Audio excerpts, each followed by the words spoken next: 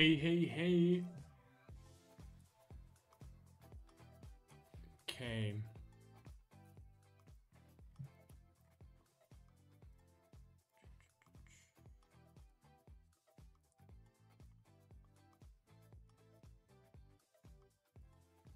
Okay, nice.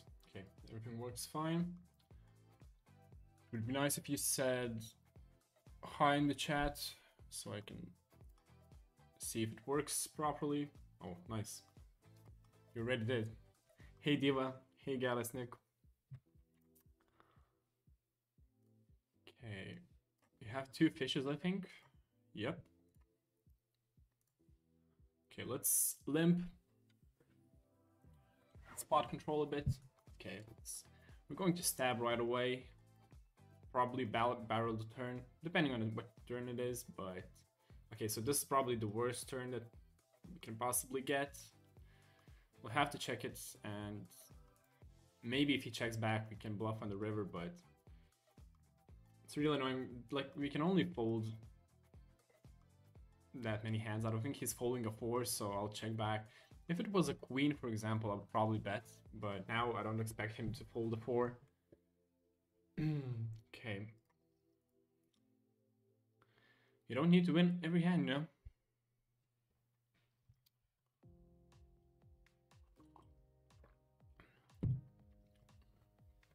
Let me know about the volume as well, but last stream it was fine.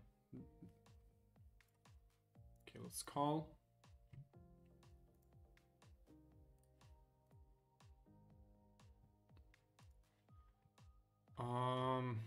Okay, we have backdoors, but the sizing is a bit too big. If it was half a pot, I would probably float and maybe hope to see a good turn that we can call on. Okay, this is just a jam, not much to do here.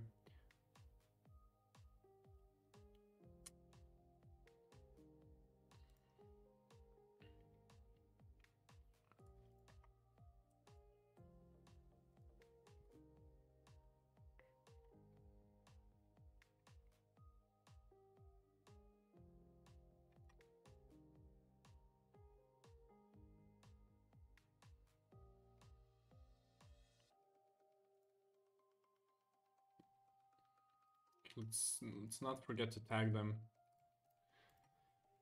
I mean, they didn't do anything crazy yet. Maybe they're not fishes, but I haven't seen them before. Okay, so this guy's fish for certain. This guy too. Well, we figured that out.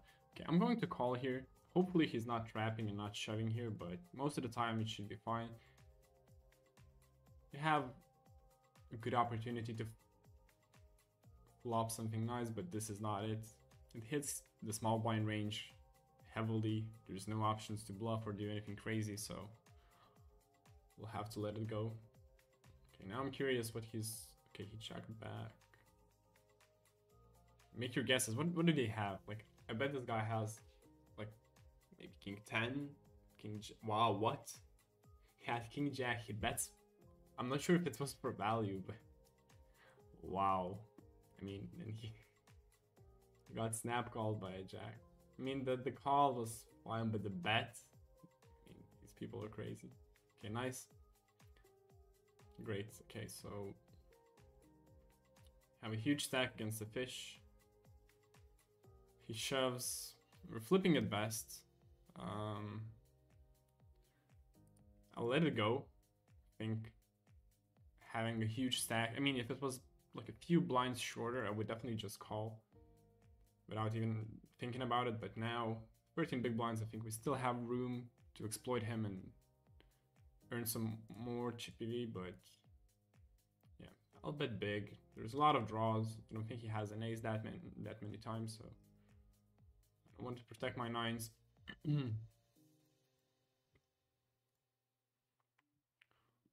let's limp.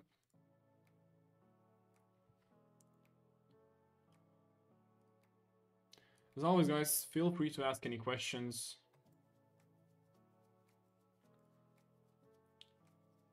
Okay, so we can call here and we can bluff on the river. The problem is he's quite loose. We saw how he played his king jack, so I'll bet big. I'll bet 200 chips. That should scare him away. We just want him to fold a 6. Wow, he shoves. Okay. I wonder if he... like, did he hit a straight or what, but...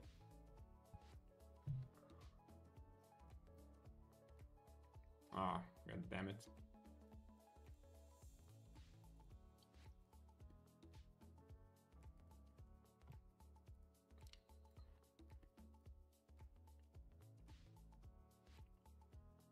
Okay, one fish, one reg.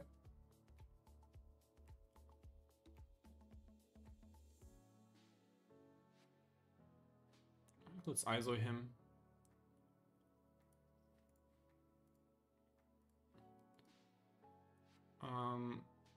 If I had a weaker hand, I would probably bet bigger. I'll bet really small here. Okay, nice. It's an easy decision. Albert Einstein. Do students in your school switch to other formats, for instance, MTT or Heads Up Cash? No, we don't. Because it's way more profitable to just stick to one format. There are some people I think that might switch eventually, you know, from like mostly MTTs, right? But I don't think like anyone plays or learns how to play cash anymore that much, because online cash is, I'm not sure how dead it is, but it seems you need to field select really, really hard, and it's quite complicated, at least to my knowledge. You know, maybe I'm wrong, but I don't know that many cash players. I know MTT players, but not that many cash players. Seems that MTT and spins is way more profitable and stable, and easier to just grind because you don't have to select as much. There's way more options to play, because I know that cash game players sometimes like they go to like private rooms and stuff like that just to get an edge, just to get fishes. So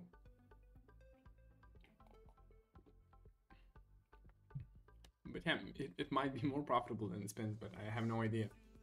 But yeah, we don't switch most of the time. I mean, for some people, I know some players that just don't like MTTs, right? They just like spins and that's it.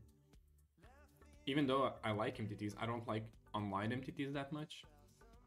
And I can't imagine myself like grinding MTTs for a living, because you need a lot of free time to do it, right? You cannot just sit and play for an hour. You need to commit your whole day to it. So, and in spins, you know, if I'm not feeling well or whatever, I can play for an hour or two or even 10 minutes, and I say, oh, I don't want to play today, right? And I just quit. With MTTs, you don't have that privilege, right?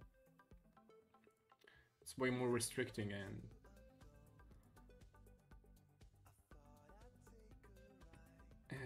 yeah, so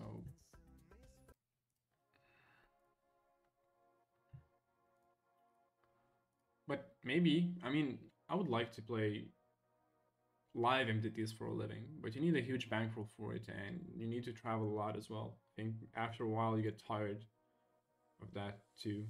Okay, so we cannot like get value out of that many hands, and the stack to pot ratio is 1-to-1, so I'll check. Hopefully he decides to bluff or whatever. Oh my god, Jesus Christ. Could have shoved, of course, but I mean, in the long run, it's plus EV to do this, but yeah, we were unlucky then that time. Are there any good books that are relevant to on today's games, or at least have some useful advice? In my opinion, if it's strategy-based advice, it's pretty much useless. I mean, the game like started evolving really quickly after the solvers came into place, right? So it's just not worth reading books. It's better to buy a course or to join a stable. Progress is way faster, and I mean, I think that like if you buy and read a book, it's fine. but you won't be crushing like by reading one book, right? If you're like completely new and you at least want to break even, I think yeah, it's a good idea if you have it laying around. But just like focusing on the books, I don't think so. Like only the psychology side is like decent, right? I think it's the only book that is probably relevant is Mental Game of Poker. I think that's what it's called. So that book is decent because it's not about strategy, right? It's about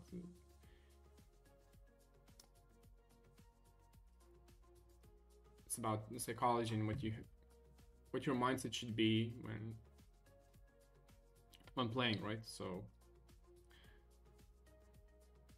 I think there's one that's called Low Stakes Grinders or whatever that a lot of people praised, and it's more of a strategy book. I'm trying to find it, but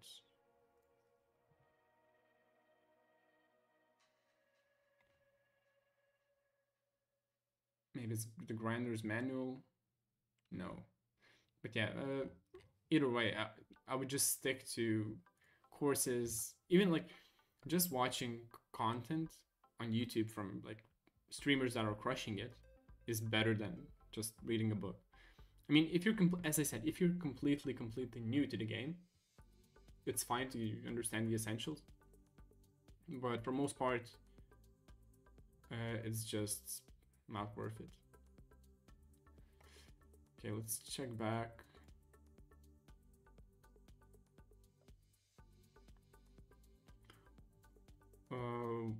What's the ROI in spins? So it really depends on like what limit and like what type of spins you're playing. If you're playing the faster the spins, the lower the ROI, but you'll put in volume, so there's the difference, right? So let's say if you're playing on Poker Stars instead of Winamax, right? Because Winamax has faster format, even on the regular spins, right? The levers are faster. So on Poker Stars, your ROI will probably be higher than on Winamax, but on Winamax you will have higher volume, so it evens out. But let's say on 50s here, I would say it's if you're crushing the limit, it's between 2 and a 4%. So it really comes down how good you are, right? So and what limit you're playing. The lower the limit, the higher your ROI will be, right? So probably in tens you can have, I don't know, like 6% ROI or something like that. So yeah, I cannot like, if you look at the high stakes, the ROI will probably be quite low compared, like if you're playing 500 ones. If your ROI is like 1%, it's like good enough, right? Okay, it's an easy fold. Does morning sessions make a big difference in profits than playing at night? In my opinion, yes, especially on Winamax, because I mean I tested the morning sessions. I mean I never played on the mornings, right, where you wake up really early and you grind it out. For me, I never tested it for prolonged periods of times, but for the most part, most players perform worse when they're playing during the day because there's not that much free money, especially in Winamax, right? A lot of the money and profit comes from fishes basically just dumping their whole stack away. And when you're playing like during the day or in the morning, the main problem is that they're way more conservative, right? They're not drunk most of the time. They're way more patient. There's not that many crazy players. So there's a huge gap between how the fishes play, right? Okay, let's min raise. And we're folding to a shove.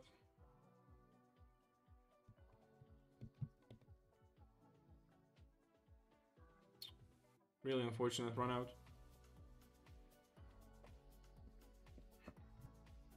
But I mean, there are some people that even on high stakes are making really great profits playing during the day.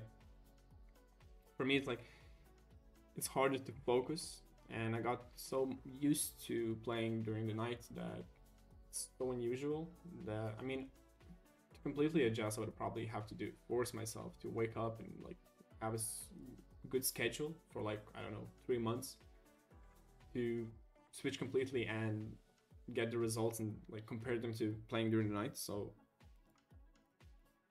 but my play style is like, I'm really good at exploiting fishes, but the fishes that I'm exploiting are the players at night, and and as I said before, it's completely different to the fishes that are playing during the day. So I would have to switch my strategy a bit as well.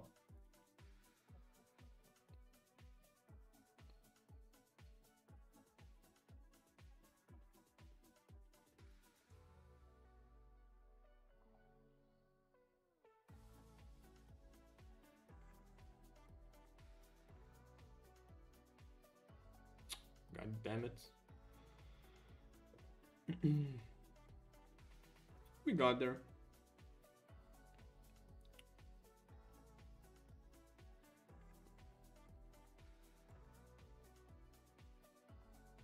Okay.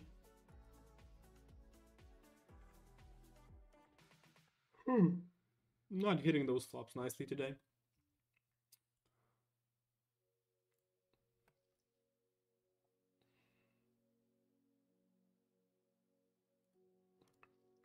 That should be a call, but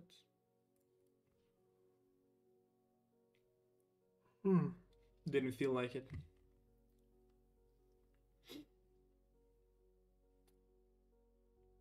Okay, this will be interesting if this guy shoves. What's the demographics of Winamax? Mainly Europe? Mainly Europe, so mainly France. Uh, mainly France or Spain. Like Spanish or French people, but a lot of the regulars are Lithuanians and Russians. So basically that. The regs will be probably from other countries, and I don't have a complete list of what countries are allowed to play on Winamax, but it's definitely France, it's definitely Spain, and I think it's like these two countries are like 80% of the whole player base. I would not be surprised if that's the case. Maybe only French people take up to 80%, but who knows? I'm not sure if this is a call, but it seems like it.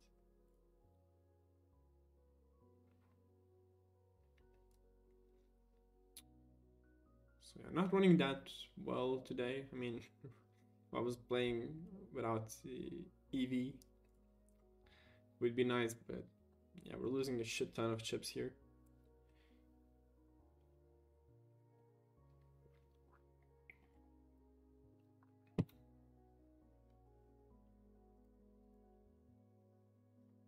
How much games you played in total? 100k? Let me check. I think it will be close, but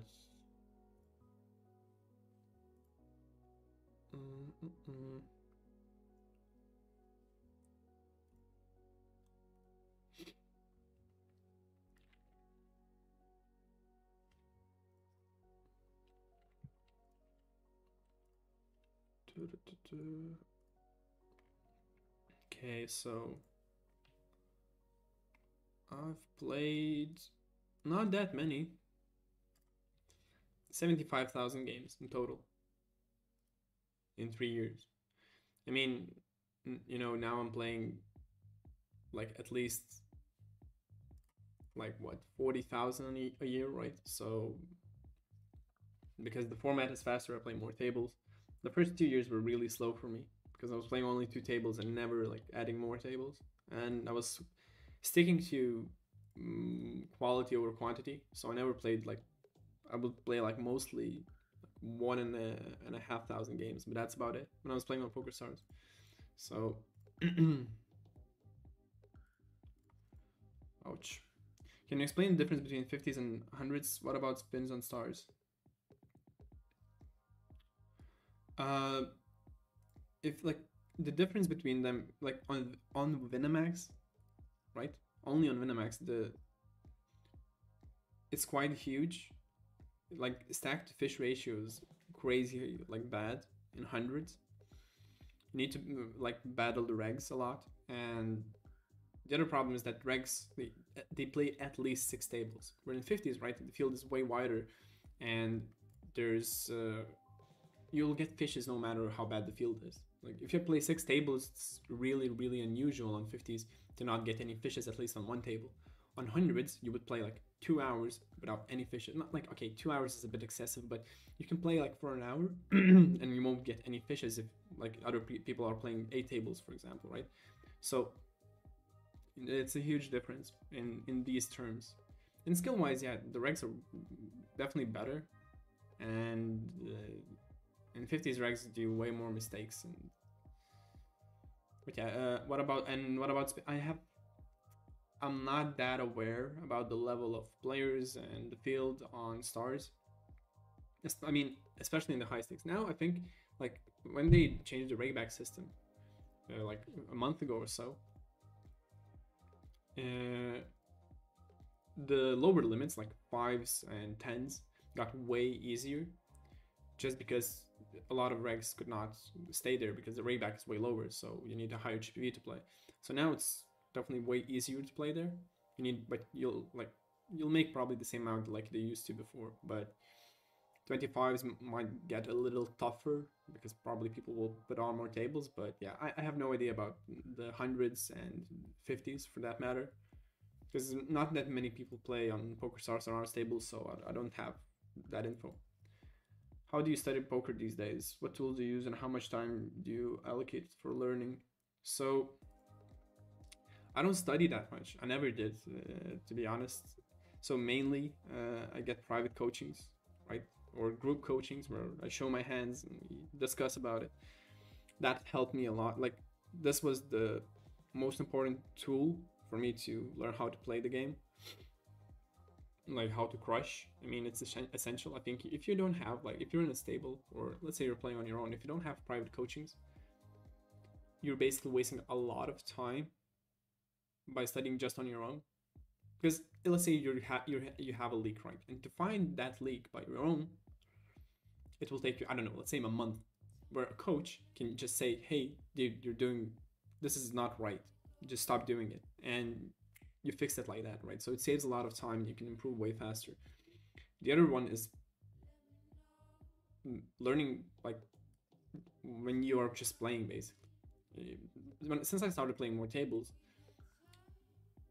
my game improved dramatically because you see more spots, you see more tendencies, and so on. So, but talking about the tools, so I'm only like I only use one tool. It's pure GTO. You can check it out. You can have a free trial. The Nightbot's sending all the links on Twitch chat, or you can just go to SemStaking or puregto.com. You can check it out. It has, I think, a free trial of 1 week. But yeah, so basically, but I don't like use the solver that much, you know. It's not that crazy. Because I mean, most of the money comes from the fishes. I'm doing fine with regs. I could definitely get better. But yeah, I solve hands occasionally, but definitely I don't spend a shit ton of time. And so I have at least one coaching during the week, and it's enough for me to keep at the skill level. I mean, I'm improving, at least for the past year, right? And I haven't been studying much. Of course, I would probably improve way more if I studied a lot more. But yeah. What would be a reasonable amount of buy-ins if you're not in the pool? It depends if you're playing on Winamax or PokerStars. If you're playing on PokerStars, you'll need less because the variance is way lower. The multipliers are spread out way more equally, right? So the variance is lower. On Winamax, I would be, and it really depends on how hard you're crushing the limit and like what limit are you playing, right? So the higher the limit, the more binds you'll need. But let's say you play 10s or 25s, I think you should be quite comfortable with 200, 300 buy-ins.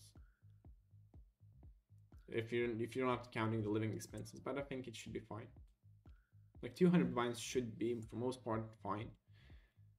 But yeah, but to be really safe, 300 buy-ins. But there's no reason not to play in the pool. Like it's just plain stupid not to do it, right? It's just you're throwing money away in the long run. So yeah.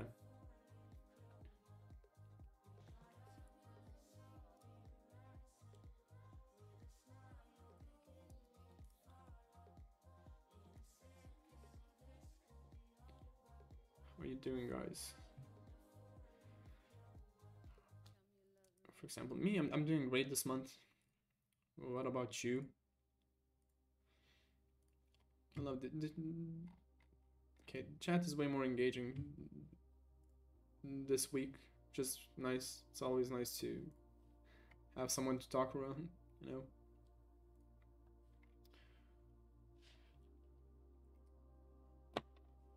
Okay.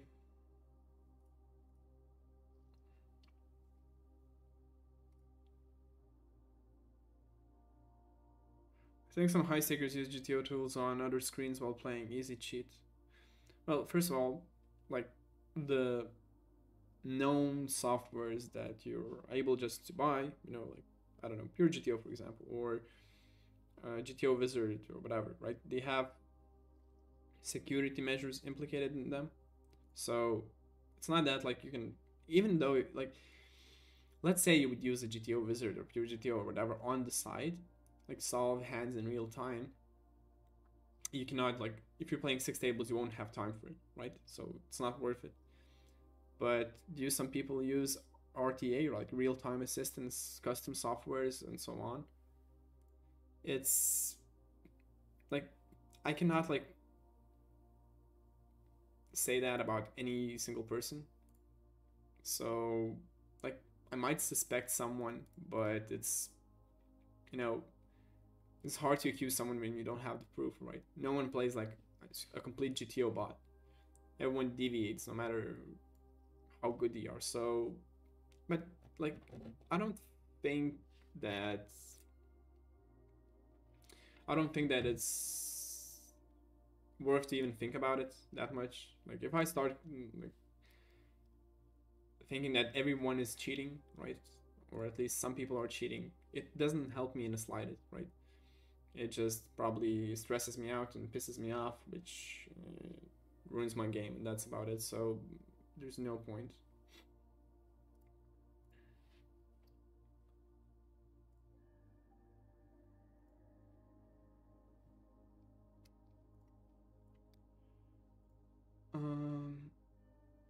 Why didn't you shove 8-5 suited 12 effective versus Aaron? I think I just missed the spot. I was talking too much and just been raised out of autopilot, you know. Oh, we got 2 fishes, which is nice. Did not expect that.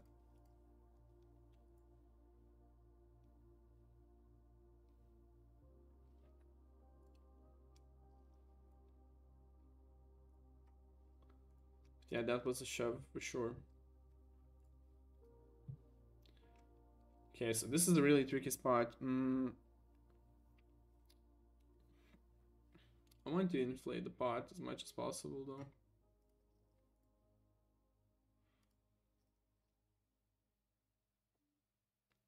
Okay, he called. We are in position, so I'll bet really small. Nice.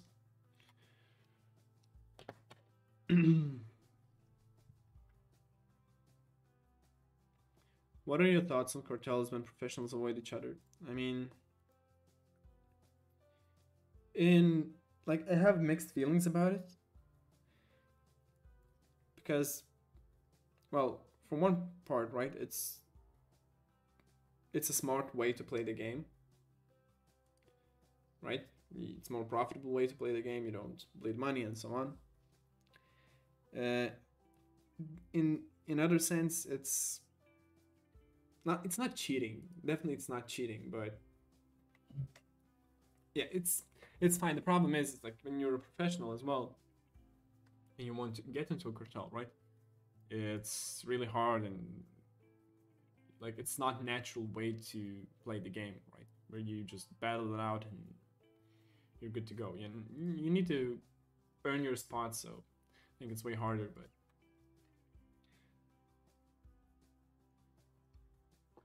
Yeah, so as I said, I have mixed opinion about it. I don't like it that much, but I don't hate it either. I mean, it's like from logical perspective, as I said, it just makes sense to do that, right? Simple as that. Like the fishes would can think that it's annoying, so.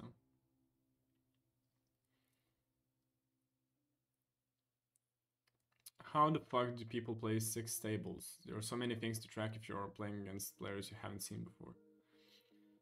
It's muscle memory mostly, and you start noticing the patterns of fishes. So it's like, no matter the, I never seen this player before, right? Let's say this guy.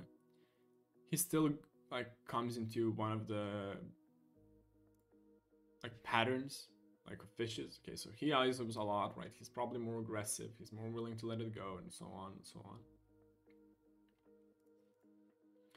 And I'm not trying to fold any pair here. I'm just trying to fold his. Wow, okay, 7. Do 7. But yeah, it's just muscle memory. For me, it seemed impossible as well, but nowadays, I mean, it's just 90% of the game is just muscle memory, and you just click the buttons that you have to, right? You don't even think about it twice. And sometimes, yeah, it definitely costs me money because I'm out of focus or I didn't keep up with everything that was going on. But it's not as hard as you think it is. If you're playing for a while, it's just become natural. You know, there's some people who play 20 tables in nitros, you know, so it's for me it seems impossible as well, but they do it, so you know. Okay, let's check back and we might bet the turn. We don't need to bet large. We don't have any like strong holdings. Hopefully we're good. Nice. He called with Jack Deuce. Okay, so now he comes into like, okay, so this guy, for example, right? He's loose. He's calling with Jack Deuce without any equity whatsoever, right? He can only get Jack. So he's crazy. He's overplaying his ranges and so on. Okay, we're calling. He seems quite passive too. I'll pot control it. He might be trapping here, but probably he has nothing. And he didn't seem like the type of player who would be really aggressive. Post flop. Okay, he bets, and let's just call.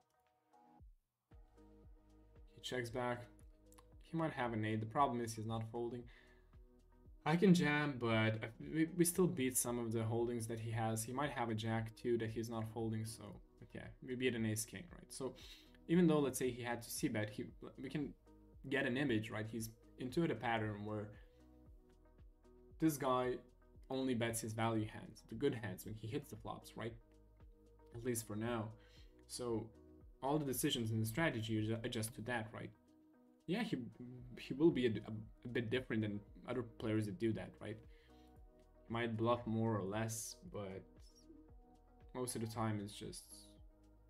And I think that's the difference between like low and mid stakes players and high stakes players, right? Where if you play, if you struggle to analyze a single person or put him in one of the boxes, you will struggle to climb limits, in my opinion. I think it's essential to be able to analyze and put labels on people quite quickly for you to be profitable and make adjustments quickly.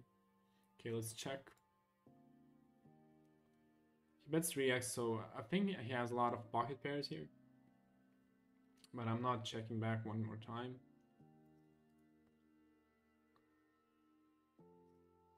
Okay, an ace. He doesn't have that many aces though.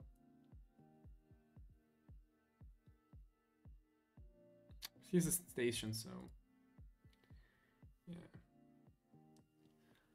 I don't think he's folding that 9 ever.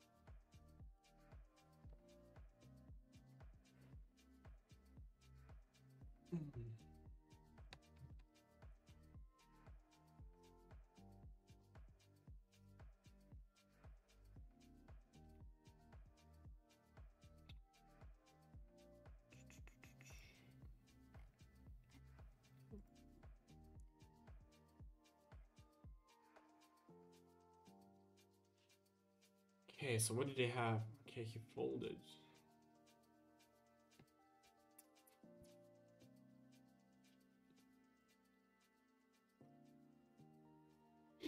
Ouch. Not running that well. But I mean, I've not been running that well these past 2 days, but these past few days. But overall, I ran great in the first 2 weeks of the month, so I definitely can't complain.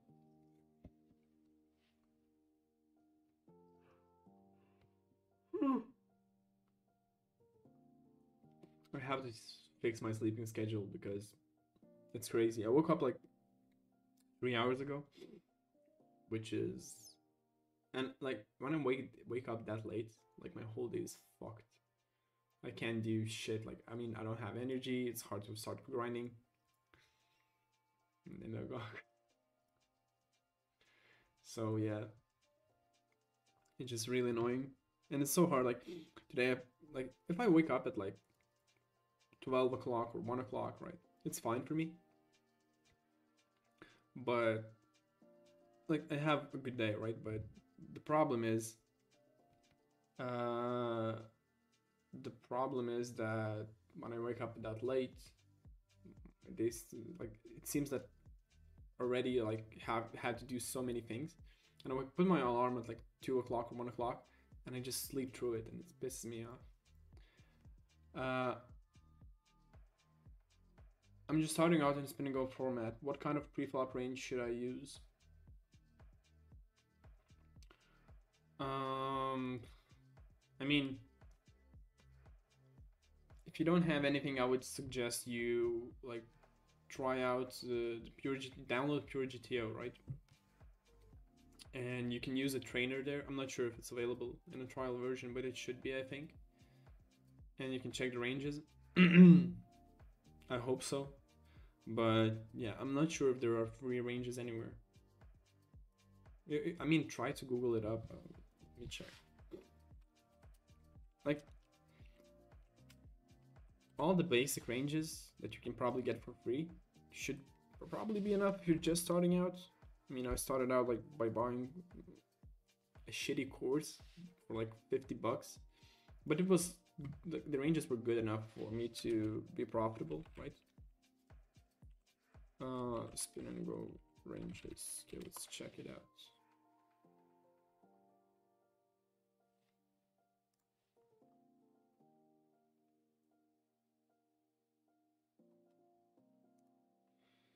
I mean, you have to Google that up, but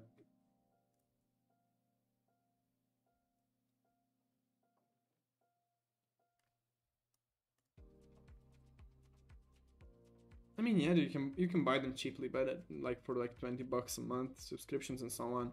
Just Google it out, like, or join the stable. That's it. But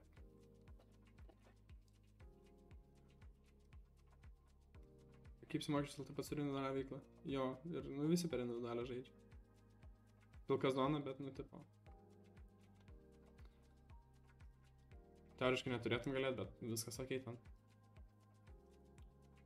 Some people say nitros are more profitable. Do you agree with variance is much higher? So on Venomax, I think, yeah, the nitros are more profitable, but again, the problem is the cartels. And like, even though let's say I would make 40% more playing nitros, I'm not sure if I could do it. It's just so tedious because you just have to play a shit ton of tables. You're just like basically in a factory worker, you know, just click buttons constantly without even like thinking about it. You know, everything's on autopilot. So I tried like playing nitros only in 6 tables, and it like I really hated it. But I mean, you know, if I had to switch, I would probably do it, and it would be fine after a few months. But for now, but yeah, nitro is usually is more profitable if you can get the field in, because and especially on Venomax, because play a huge volume, so the chances of hitting a jackpot are way higher, right? So in the long run, if you play, let's say, play 10 years, and you play 10 years of regular spins and nitros, like the total amount of money will differ. There will be a huge difference, right? Because you will hit jackpots and so on. I mean, you should be hitting jackpots. Hi, what is good GPV on 25 Winamax reg speed on to move up to 50s? I think like to start a shot, it would be probably be around 50, 55 to start like shooting, right? But if you want to crush 50s, I mean, at least 55 would be nice, in my opinion. I mean, I haven't played and can only check the results, but I can see that mostly people have a bit above 50. But I know there are some people that are crushing with like 57, 58 GPV and playing a lot of the volume, so it's definitely possible to have higher ones. But if you want to move up, you can definitely do it.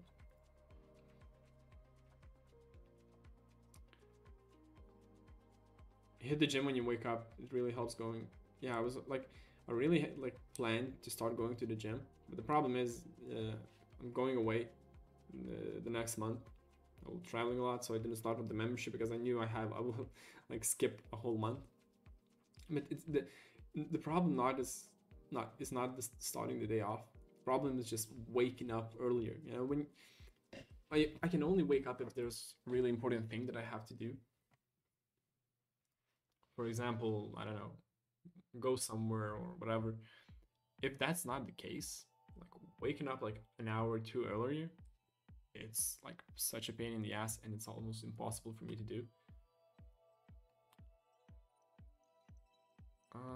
Okay, I'm not a big fan of probing here. Okay, let's check back. I completely phased out the whole game. I have no idea how I ended up in a heads up against this guy with this type of stack, but hopefully it was profitable. Okay, let's fold.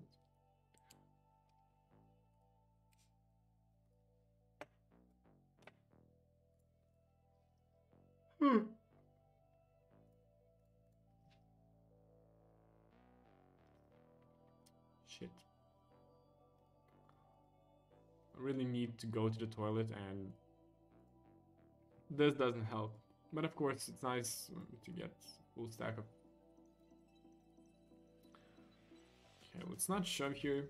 Let's play slow game. Hopefully he shoves a border's hand. Or he seems like a nit. Should be easy to get folds from him. So I'll start betting right away.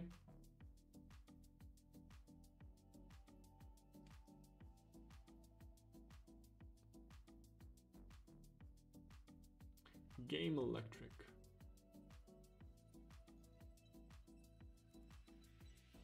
What course or channels would you recommend for spin and goes besides SM staking? I mean, I cannot say any other stables, you know, so, but not that many.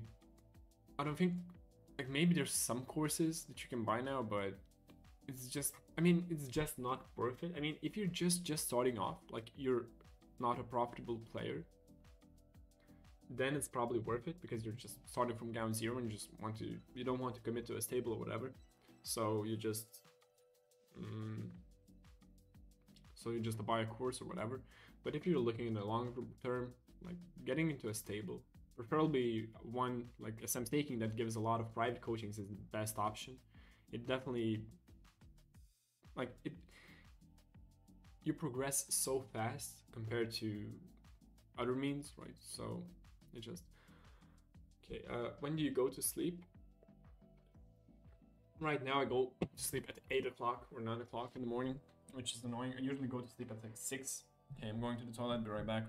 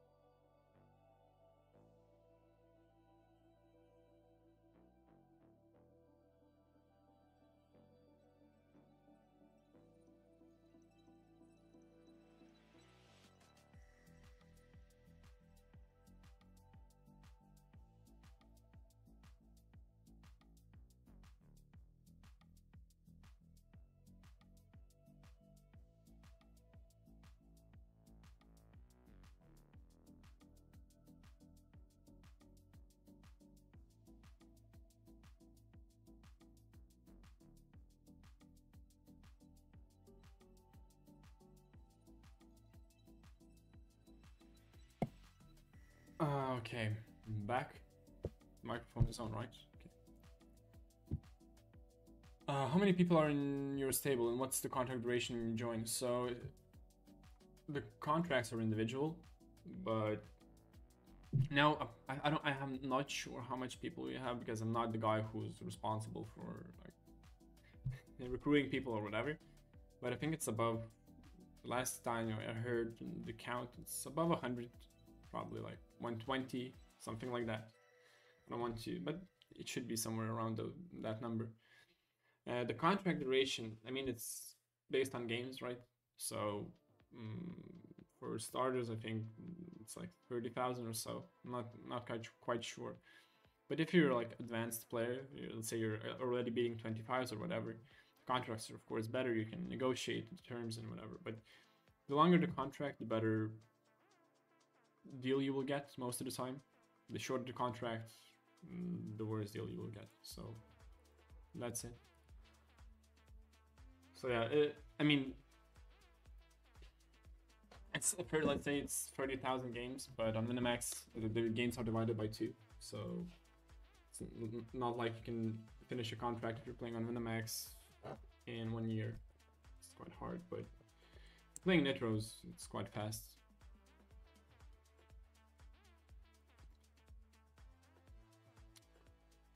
Chat is really engaging today, which is nice, but I understand that I'm talking so much. I'm just playing on such an autopilot. I haven't like even thought about the hand. I see that where I shouldn't, and yeah, it's horrible, but oh well. Okay, let's check back. GTO checks here. So.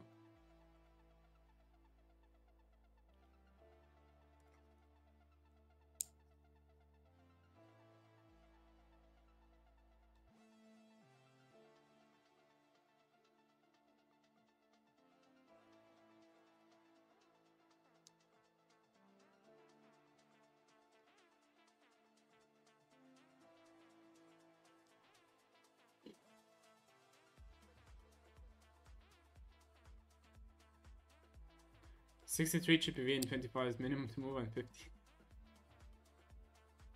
Do you know a lot of people who have 63 GPV? I mean, if you're playing like, I don't know, 1,000 games a month, sure. But if you're like playing, I don't know, 4,000 or 5,000 games a month, 63, I never seen a graph like that. I've seen graphs that are like that have like 60 or like 557, but you're completely crushing it, right? Playing huge volumes as well, so.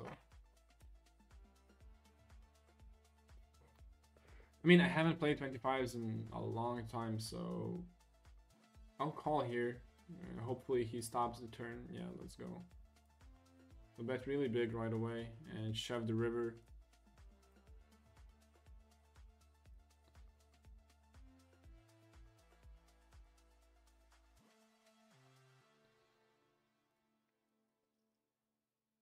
But yeah, 63 the minimum. Oh, come on, stop putting these aces into aces situations where I'm completely dominated. Okay, after this game I'll check the graph, which is probably like minus 100 GPV or whatever. I don't remember a time where I had a good graph to show on stream.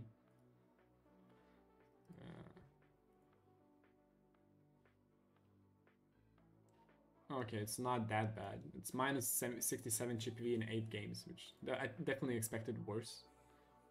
Probably somewhere between 150 and 200 GPV, but no, it's fine. Like, we didn't make that many mistakes or whatever, but... So, does getting into SM staking means that the player gets full funding and keeps a percentage of the winnings? Yes, that's how staking works. So, they provide you with bankroll, right? It doesn't matter. Like, you get into a pool as well. Like, why I'm on a stake, right? Is because if you want to, especially move shot to higher limits, you need a huge bankroll, right? You need higher bankroll. So that's one key. But the coachings are really important. Of course, the better you get, the coachings are less and less important. But when you start off, I missed a bet on the turn. Shit. Now I cannot call here.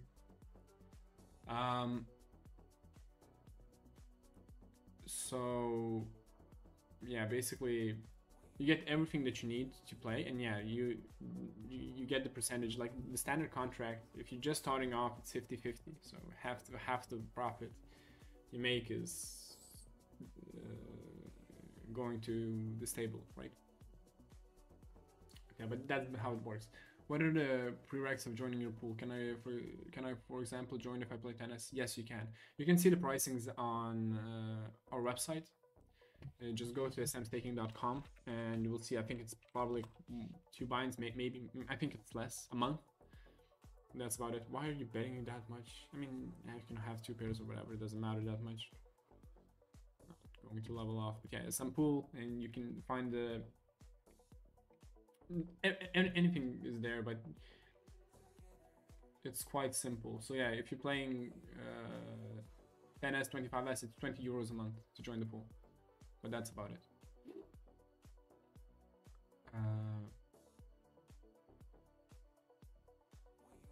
Okay, that's a big sizing. Breaking GG is absurd. I would love. How many games do you need to play to get reasonable break back? To be honest, I have no clue, but I think if you're playing, I mean, at least 3,000-4,000 games a month, probably. But they changed the PVI so much that it's quite unstable, so you need to luck as well. Oh, come on. Why couldn't you give me an ace? Come on, just check back. Maybe we're good. Nice. But yeah, you get the coaching. I think the coaching is the most valuable part of any. And I know that SM Staking is one of the few stables that offer that many private coaching sessions that you can get. I don't think in like what I heard from other stables, you definitely don't get as much coaching as you do here. What chip you have in 25S total? I mean, I've played before they changed the limits, right? I mean the levels. And I have no idea now, but I think it was above 60, definitely. But yeah, I have no idea now. Like, but it doesn't matter because it was for the changes, so now it's completely different. So I would have to play for like 3 months to get a decent sample and say, hey guys, listen, I can completely crush it or whatever. And this is the GPV you can get, but if you can like completely crush a limit, it's just not worth staying there. Now you need to move up, and that's it.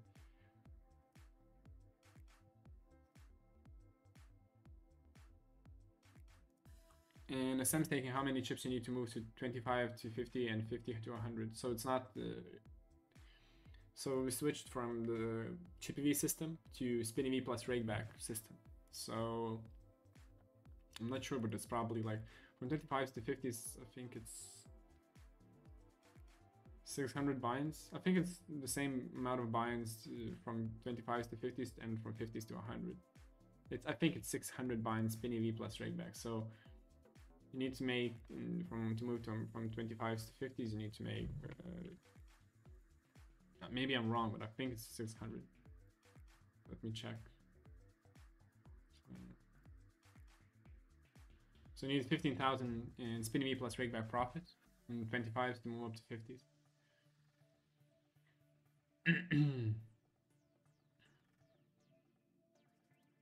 Yeah, it's like the system is less punishing in a way. It lets you shoot up easier, but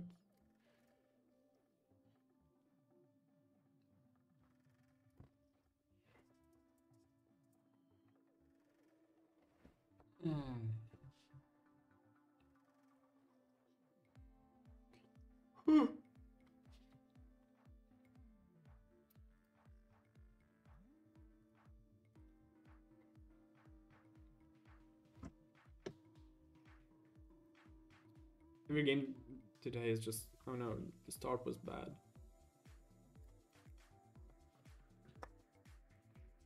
most of the time when I run bad during the stream, I run good after the stream. So that's fine. And if I run good on stream, I usually fuck it up afterwards. No one is playing cash games in Lithuania, only Tony G. I mean, there are some professionals, definitely, I think, but you know, it's like no one is playing the highest stakes, I think, like the Triton ones or whatever. But as I said, I have no idea about the cash world. I think it's because the variance is so low, right? You don't need that huge of a bankroll, right? The variance is low. You don't need a community around you to like be good and profitable. So that's probably why I don't know that many cash players. Maybe that's one of the key factors. What is up with those ISOs? I don't have anything to call it. What sample size is reasonable to get an accurate GPV? I think like if you want to be really precise, 10,000 games. But I think you can do good assumptions from 3,000-4,000 games. Especially if you play like 2 tables or less.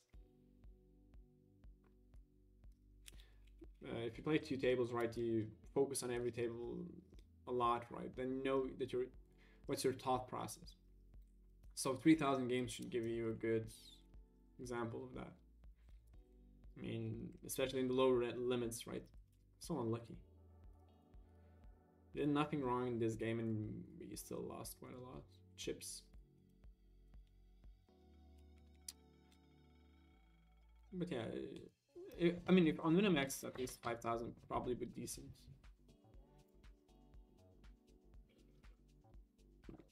Some people would disagree and say that you need at least 20,000 or so, but I don't think that's bullshit. 10,000 is more than enough, but you can definitely make good assumptions based on a couple of thousand games. As long as it's not like 500 games or 1,000 games, should be fine.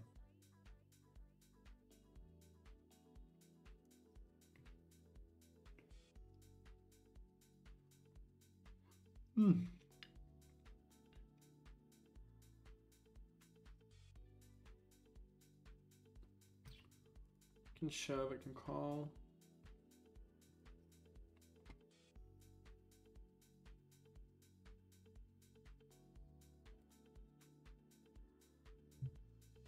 Nice flop.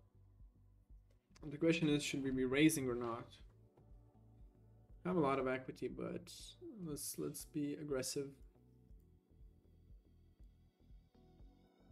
We're out of position, so that's the problem.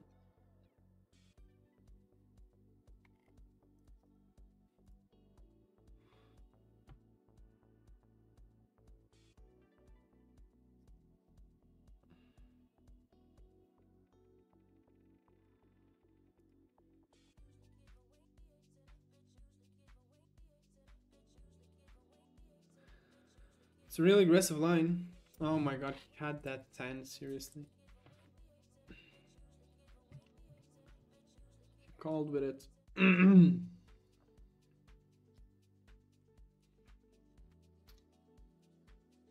Sucks.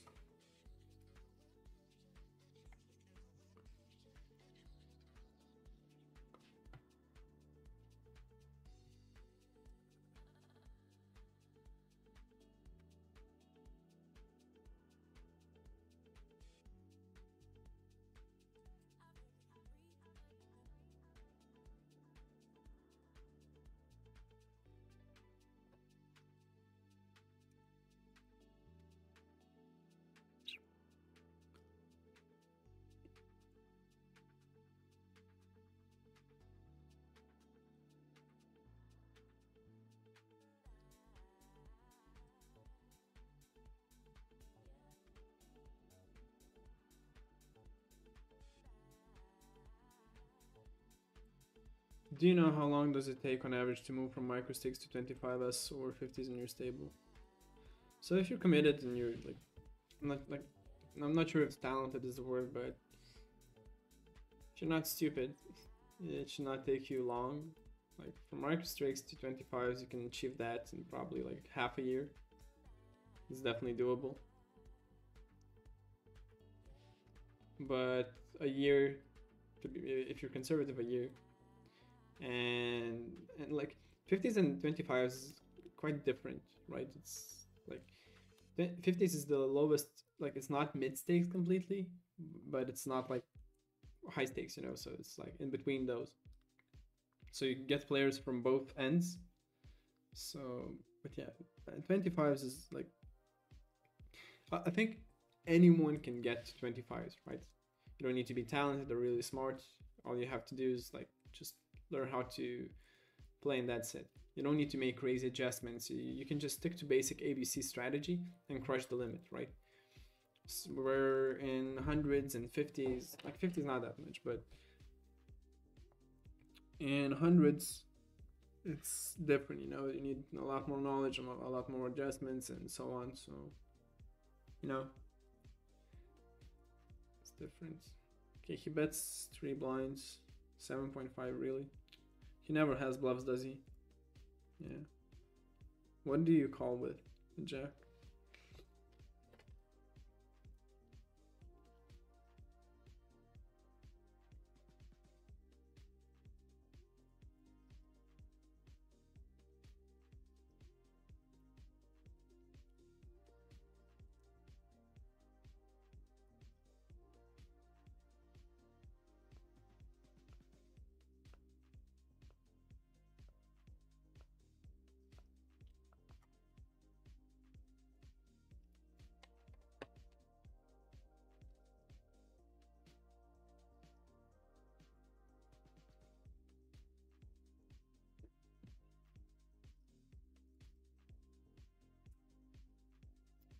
Unlucky.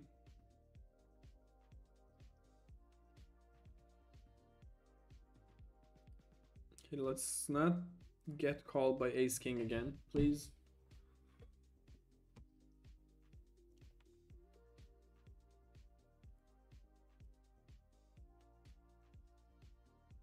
Let's say a player wins at $5 limit. Can he expect a contract at your school if he's hardworking and honest? What would be the length of a contract? So I mean, you can show a graph of, I'm not sure, maybe it's not the case anymore, but at least if you show a good graph and you're motivated at like 25-cent games, you can expect a contract, right? But so that's not, the limit is not a problem as long as you're beating it, or at least you're motivated to beat it, right? But yeah, the better and the sample and higher limits, the better the contract is. Easy as that. But if you're just basically new, it's a 50-50 contract for probably like, I'm not sure the game count. It's probably 30,000, something along those lines. So, yeah.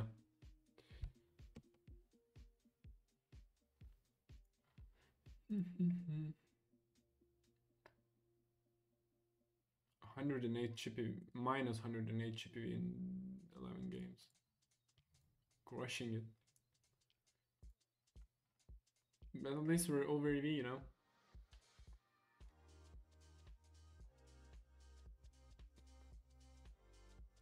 But I mean, if your goal is to play poker full time, not joining a stable is a mistake because, like, nowadays, right, there's no way for you to just start crushing on your own, right? You would need to be incredibly talented. You would need to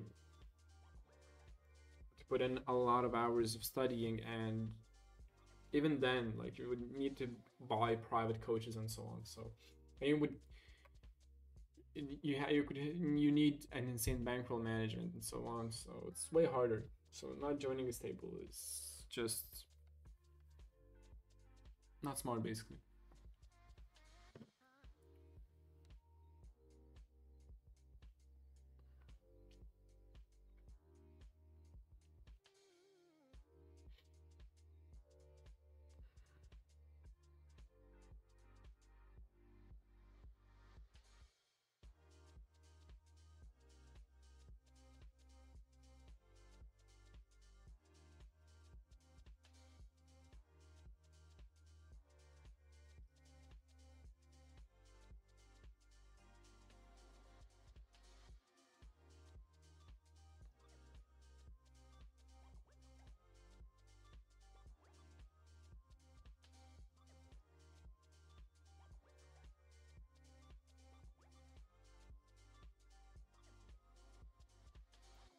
Hmm.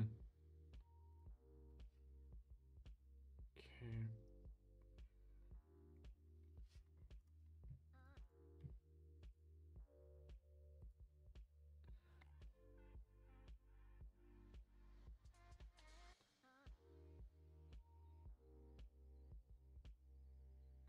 I think it's really close, but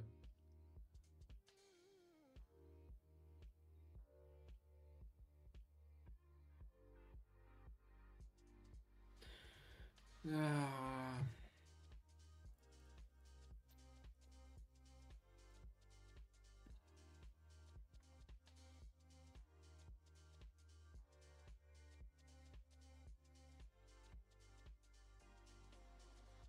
okay, let's get some fishes. I don't want to play against Regs. That's running good against me. Every single game is losing.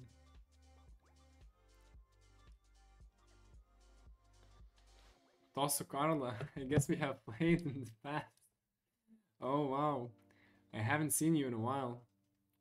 Did you change your nickname? But yeah, we definitely played, and I remember that you were quite toxic. We'd always show like the cards, especially when you bluffed. Definitely did not expect to see you here, but did you change the nickname or what?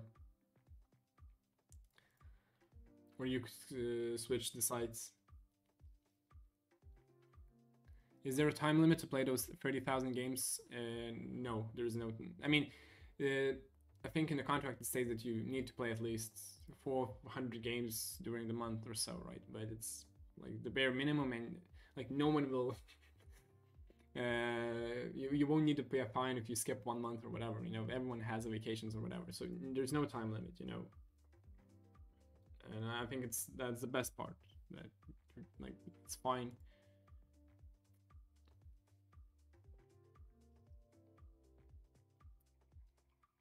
What is the max amount of tables do you play? My head is spinning while playing 4 tables. So I, the most, and like I only play now. Now I only play 6 tables.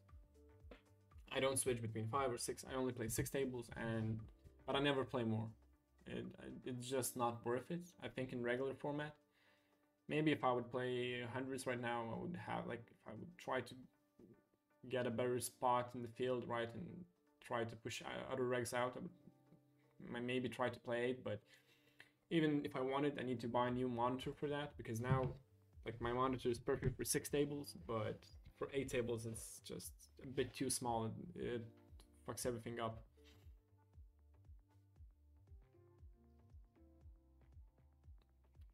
Oh, you switched to Billy Oak. Wow, Cash. And do you mind like sharing how that happened, or like why did you switch, and is it profitable? And do you do it online or live? That's what I'm curious about it.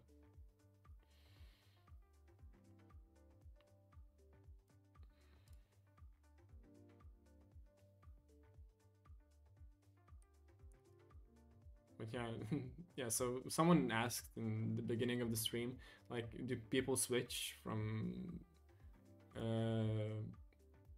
from like spins into MTT or cash? But yeah, here's an example. Someone switched it.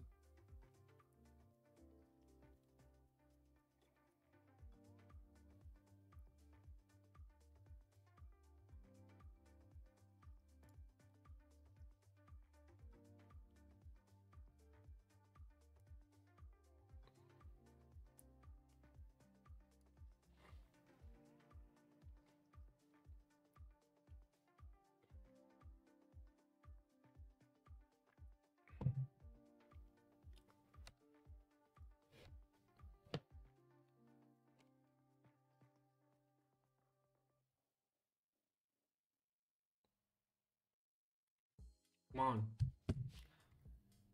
that was something weak for once.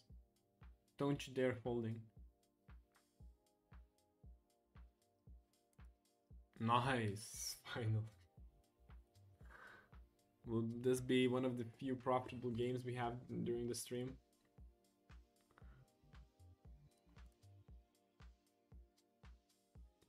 That 3-7 was a call, but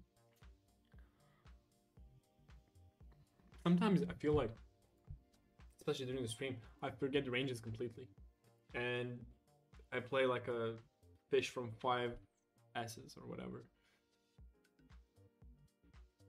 Okay, let's call. Really hate these spots, especially when you continue barreling, but line, I have 17 EV big blind, 100 last 200 rands in Paleo 200. Okay. So what is that in profit terms? 200 hands. Shoves really.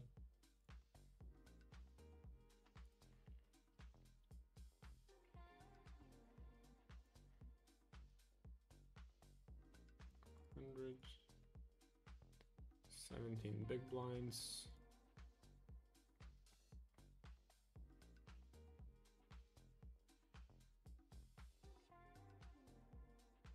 But yeah. Yeah, it seems like I have no idea how that works. Like, it's so hard for me to take into account how much profit is that and how many hands you can play during the.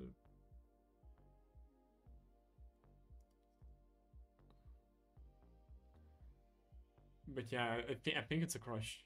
So you stick to it because I think it's more profitable, right?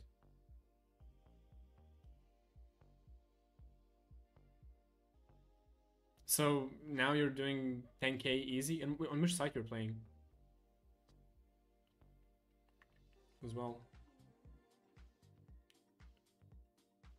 But yeah, I mean, good for you, man. Good for you. But now I think doing consistently 10k a month is still doable. I mean, but yeah, you know, for if you found what works for you, good for you, man. Good for you. Kaip rašat žaidžias? Gerai, lengvai, nesunkus oponentas.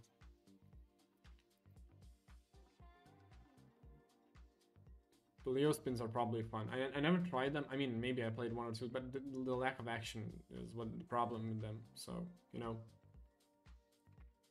like it would probably be fun and maybe more profitable even, but there's just no action basically there. So, and I think only poker stars have them. I'm not sure, maybe GG has them too, but either way, but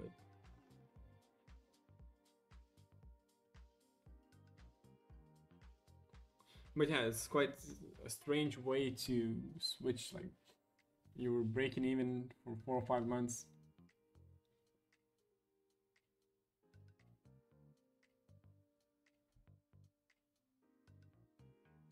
What was your chippy before you quit? I'm just curious. About what bot are you talking about?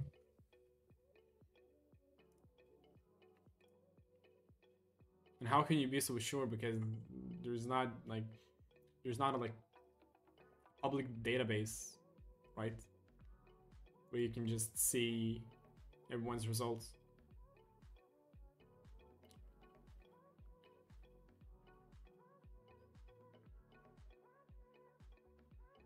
Oh yeah, well, expected that you need to switch a lot. I'll be aggressive.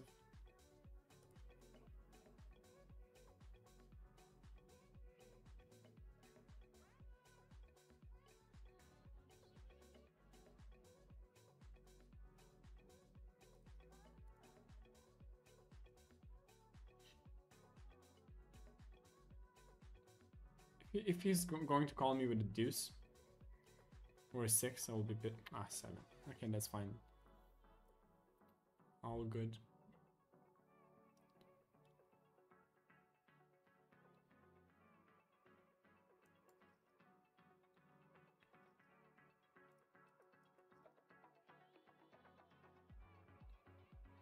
You know, 10k spins is doable, but requires a lot of line work. Yeah, I mean, it really comes down to, like, some people do it in 25s, you know. They play 6-8 tables like above 6,000 games a month, and they do 10,000, 10K consistently every month almost. So, you know, even in 25s, I'm not sure how consistent you can be in hundreds now, like doing 10K if you're not like pushing 300 hours or so. But yeah, but maybe I'm just not good enough to crush them, or maybe just mental gap, you know. Okay, let's play the last game of today.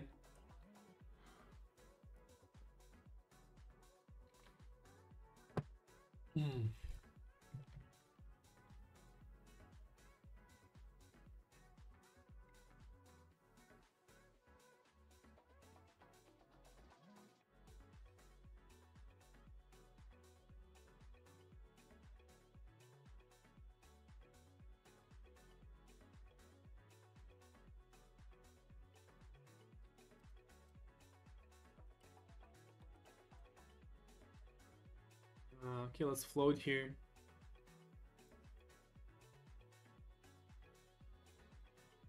What? Oh, you sent a graph? Hold on. Why cannot I see the top of it? Okay. It was 76,000 tournaments, ship PV 55. And it was in... It's probably...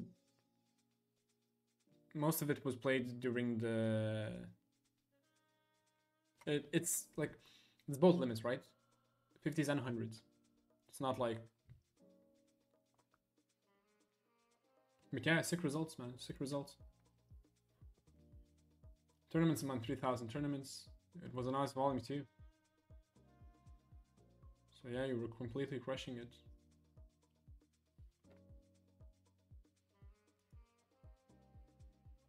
What was the chip? I mean, no, because I think the hundreds changed drastically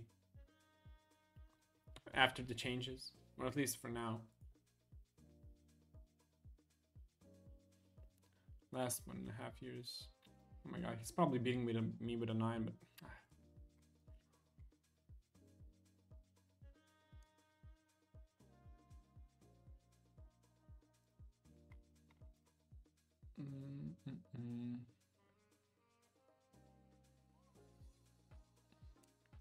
I never seen this type of graph before, so...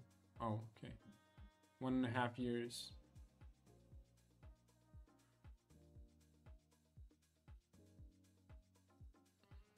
Yes, it takes some time to analyze this. Okay, in 50s you had... Oh. What's surprising is that you had the same GPV in 50s as in 100s.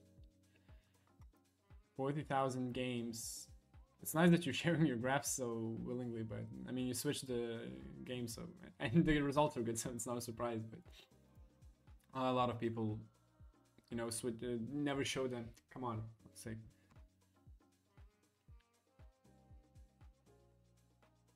I mean, yeah, but this was in the other pool. I mean, maybe. I'm not aware because it's quite hard to remember the results, and I was not playing into a pool as well.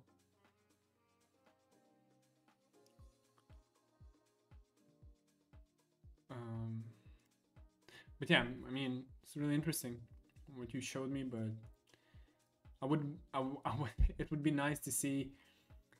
I mean, I would not like you to get back into the field of spins, but I would be curious what chippy would you get now. But yeah, in 50s, I think it's easily achievable to get above 50 consistently, but yeah, the hundreds seem really difficult field-wise now. Okay, I'll answer the last questions and I'll get going. Does the school have coaching materials for students? So basically, the school, we have a huge database of videos, right? like all the introduction videos on the strategy wise. Then it's private coachings and group coaching. So basically in group sessions, which are like, there's not that many people in them, so it's easy to ask any questions that you want. And you can always share your hands, right? You can show your hands and your hands will be analyzed. And on top of that, you have private coachings, right? Which are the most important parts of, I think, studying or whatever.